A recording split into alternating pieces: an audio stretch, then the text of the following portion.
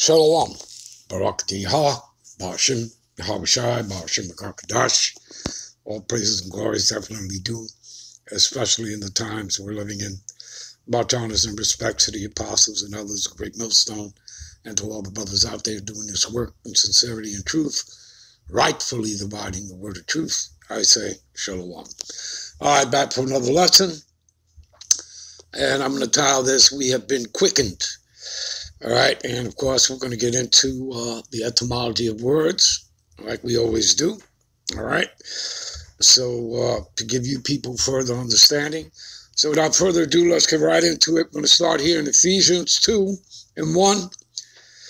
All right, and I say we, that's my title, we have been quickened, as we read here, and you have he quickened. And I say we because we're talking about the elect, because that's who, you know, Yahushua is coming back for, all right? And that's all over the scriptures, people. I'm not going to take you to all those precepts. I'll simply quote, what is that, Matthews 24:31, okay? And actually, you people could start reading from the 29th verse, all right, and read on down to the 31st verse. But at the 31st verse, you'll read, and he shall send his angels with the sound of a trumpet to gather his elect, okay? All right? He has a chosen people, the Israelites, okay? And out of that nation of people, he has an elect. And it all starts with 144,000, 12,000 from each of the 12 tribes. They're all men who are going to be co-heirs to the kingdom, all right, with Yahushua, all right? They're going to be the governing bodies to the kingdom. You understand? And then besides the 144,000, there will be a great multitude that will include women and children, okay? But he's not coming back for all of Israel like he did when he took us out of Egypt.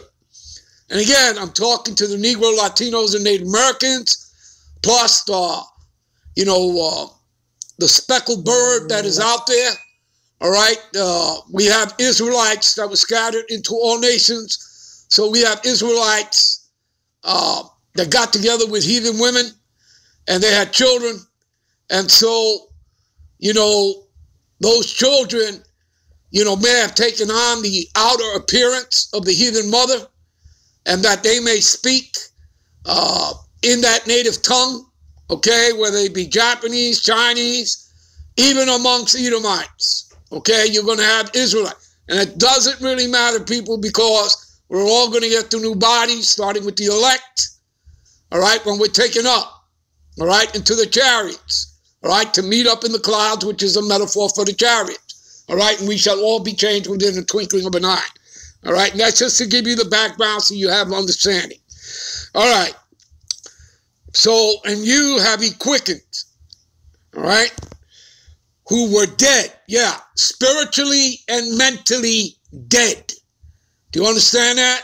All right, and we're going to get into all that to give you some understanding. So we were dead in trespasses and sins, okay, because that's the system that Esau has set up, all right? An anti-Messiah system, a rebellious system, okay? He wants you to eat pork. He wants you to eat lobster. He wants you to eat shrimp. Do you understand? I mean, and we can get into many, many other things. You understand? I mean, this is a place that, what he allows, what he puts into law, okay, which is adverse to the Most High. That's what Satan means, adversary. He's adverse to the Lord. He's rebellious, but he wants everybody to be rebellious, including his chosen people, so that you stay in sin, okay? All right, let's get into this word here, quickened, all right? And it's not going to be here All right, but what we do is, I'm going to go back here. All right. I'm going to put in the word quickened. All right.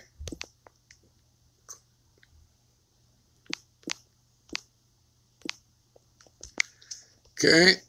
I'm going to put that in. All right. Now, we got precepts here, but first we want to get into the meaning of it. All right. Before I give you some precepts on it. All right. Let's see if we can get into the, all right. What does it say here? This is my comfort in my affliction, for thy word have quickened me. All right. And what is the word? This truth, this wisdom, this knowledge, this understanding of the scriptures. The scriptures, that's the word of the Lord, right? It comes in the volume of the book. All right. You're commanded to read it. Okay. From beginning to end, to come into the understanding of who you are. You Negroes, Latinos, and Native Americans. Because you're not African American. You're not Puerto Rican. You're not Cuban. You're not Dominican. Okay. You're not Ecuadorian, you're not Panamanian, okay? You're not an Indian, okay? You're the tribe of Gad, you're the tribe of Reuben, you're the tribe, you're not Mexican, you're the tribe of Issachar, all right? You're the tribe of Ephraim, you're the tribe of Judah, the head tribe, okay? The tribe of Benjamin, the tribe of Levi, so on and so forth. You understand? This man put a veil, a covering cap over all people and nations. Who? Esau, Edom, the white man, all right? The wicked, all right? That man of sin, the son of perdition, all right? That evil and violent man, okay? The dragon, the old serpent, which is the devil and Satan. And yes, devil is talking about a man. In Pacific, when you understand these scriptures and you break them down, it is talking about Esau, Edom, all right? The white man. All right. So this is my comfort in my affliction, and that's what we're going through right now. We have to go through it because, again, we will not enter into the kingdom unless what? Unless we go through affliction. And I'll take us to that in a moment. Give me a minute. All right? So this is my comfort in my affliction, for thy word have quickened me. All right. So we want to get into what quickened means first and foremost here. All right. Strong's H2421. Chaya. Chaya. You see what quickened means, people? To live, to have life, remain alive. Sustain life, live prosperly. We haven't lived. Our parents before us didn't live. Our grandparents didn't live. Our great-grandparents didn't live. Esau has had his foot on our necks for the past 530 years here in the Americas. Okay? Starting when Columbus came here. All right? Because we were put right into captivity. Okay, onto 4 Spanish ships, shipped back to Seville, Spain. Thus began the Atlantic slave trade in 1492. Okay, and then about 126, 127 years later, they're kidnapping our brothers and sisters out of West Africa. And again, we're scattered into all nations, but they went into West Africa. All right, our brothers ran in there. All right, after the fall of Jerusalem. But understand something: if you don't understand history, you don't understand nothing, okay? We were already scattered into all nations, all right? They didn't all run in, all right, the southern tribes into West Africa, and Israelites were already there prior to the fall of Jerusalem, okay? All right. So, again, to live prosperly, live forever. See, immortality, people. Immortality, because that's what this truth, wisdom, knowledge, understanding leads to. This is the path onto immortality, those new bodies. Okay, salvation. All right? All right? So, to be quickened, to be alive, to be restored, okay? Health, right? In other words, Yahweh Shai is healing us, okay? To continue in life, remain alive, sustain life, live on, all right? To live prosperously, to be revived, to be quickened. See, from sickness, discouragement, right? Faintness, death, right? And remember, it tells you in Daniel, right, 7:25, that he would wear out the saints, right? Okay? See? All right? To quicken, revive, refresh, restore life, cause to grow, restore, revive. I believe you people get the point.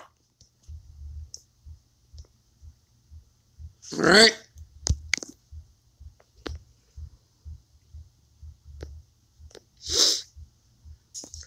Hey, what is that word?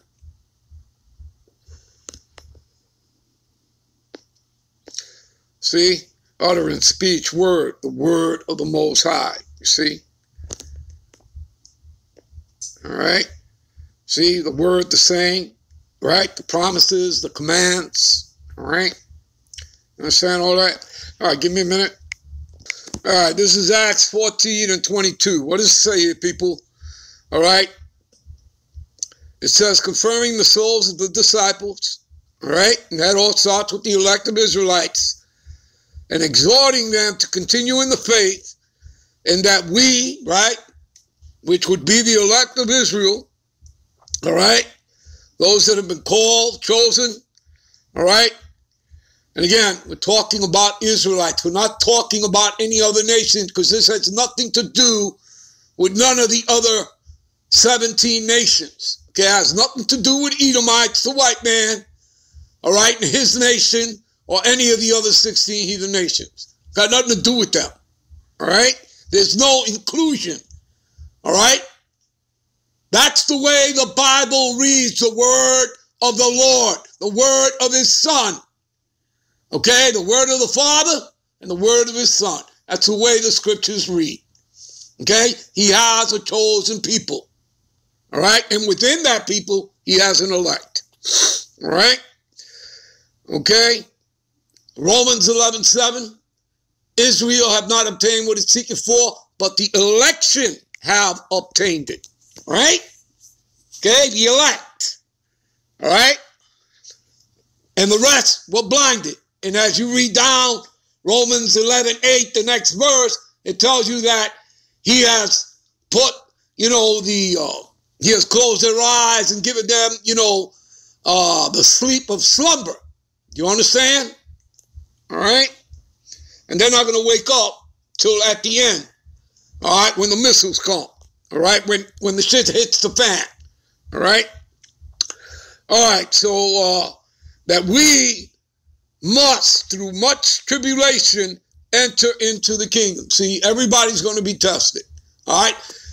Like, it doesn't matter what's going on with Russia, whatever. The missiles are not coming over here till the MOTB is issued, okay? And they have to crash the system in order to do that, all right? And present you with that MOTB, the Charagma. You understand? All right? All right. We'll end this here. We'll be right back with part 2. Shalom.